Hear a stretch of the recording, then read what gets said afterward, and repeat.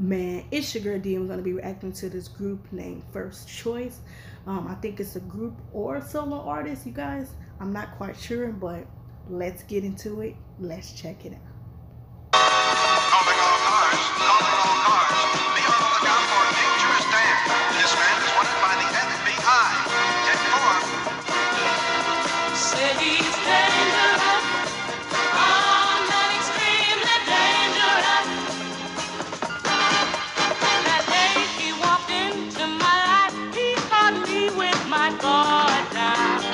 Guard down.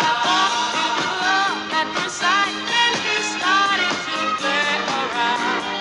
Play around. So girl, let me warn you, don't let him go his sweet talk for you.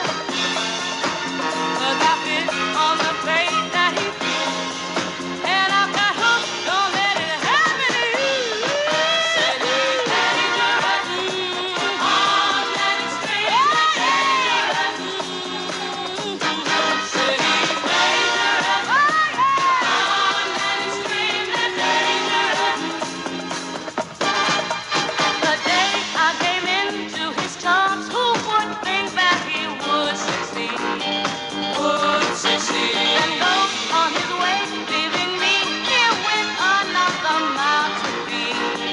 Mouth to feed. So girls, if you see him, you might think that you need him. He might look like the average guy, but he's wanted by the FBI. Said he's dangerous. Oh, yeah. Man, extremely dangerous. Said he's dangerous. Oh, man, extremely dangerous. Said he's dangerous. Oh, I feel good. He's a life of man. Said he's dangerous. He don't care for nobody but his soul. Said he's dangerous. Yeah. Oh, dangerous. Said he's dangerous. Look out, girl. You might be walking the streets right now. Said he's dangerous. Oh,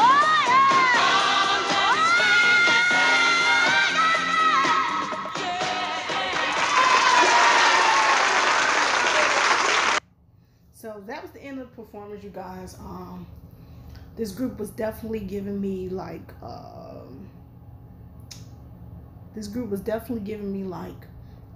Diana Ross and the Supremes, like mid 1970s.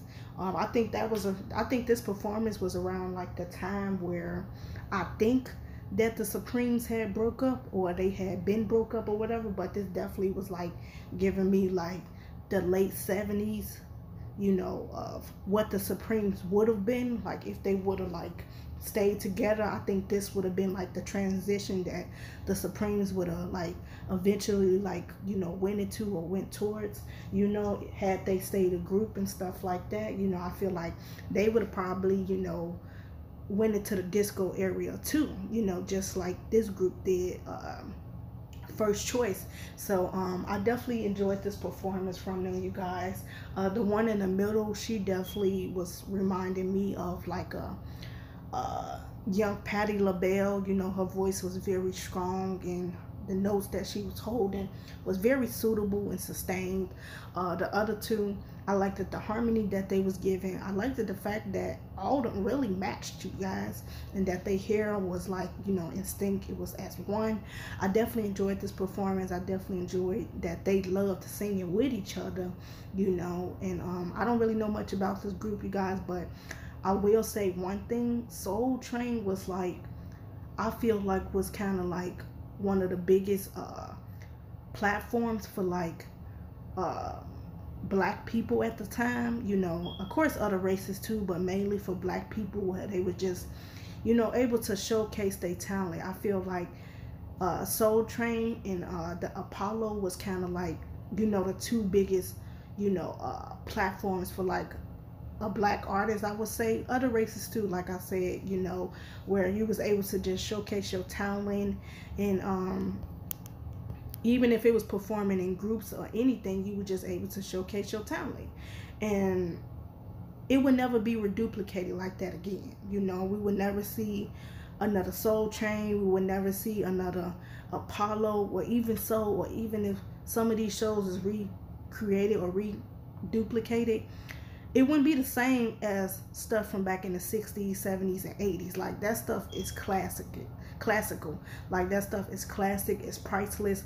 And I definitely enjoyed just everybody in the crowd was just dancing, and the style back then was just so unique, you know, rocking afros, just the style, you know, big fluffy jeans, you know, all that was a style back then, you know, funkiness and just everything, you know, it was just so beautiful to see, you know. And it's like, when I see history like this, not just with my race, but with just any other race that have appeared on Soul Train, it just makes me feel like, dang, like they really had like a good time, like, you know, in those three eras, the 60s, 70s, 80s, and stuff like that, you know. And it's like, wow. But I definitely enjoyed this performance. They killed it, you guys. And with that being said, make sure you follow me on my Instagram. Make sure you like, comment, subscribe, and share. Turn on my post notifications so you guys don't ever miss when I post.